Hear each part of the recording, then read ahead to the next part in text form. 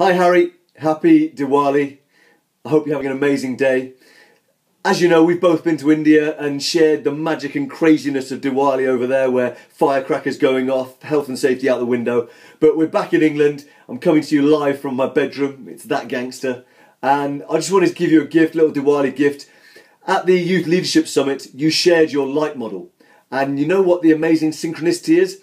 Is that in my local community, just the other day, we had a festival of light. And we celebrated Diwali as well as, bonfire nights and all those other kind of festivals around this time.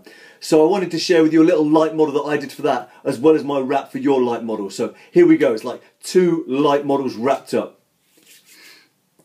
So as we light our lamps, here's what you need to know. A gift of 2 light models so your light can grow. For Harry, L is let it go. No longer suppress. Instead, express and start turning your worst days to best.